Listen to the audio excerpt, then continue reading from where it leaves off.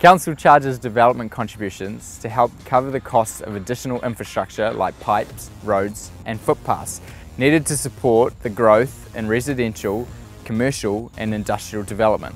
Without these development contributions, Waipa's ratepayers would have to fund these costs. Most large development projects across the district are loan funded, and currently Council does not charge the developer interest on these loans. The interest is paid for by ratepayers at present. With approximately $190 million worth of development costs ahead of us, ratepayers would cover the interest cost of $39 million over 10 years. Council doesn't think this is quite right. Growth should pay for growth. It's being proposed that if infrastructure is loan funded by Council, the developer should bear the costs of interest and inflation, not the ratepayer. This would save an additional rate increase of 1.21% in the 18-19 year loan. Council believes this will be a fairer approach for the whole community.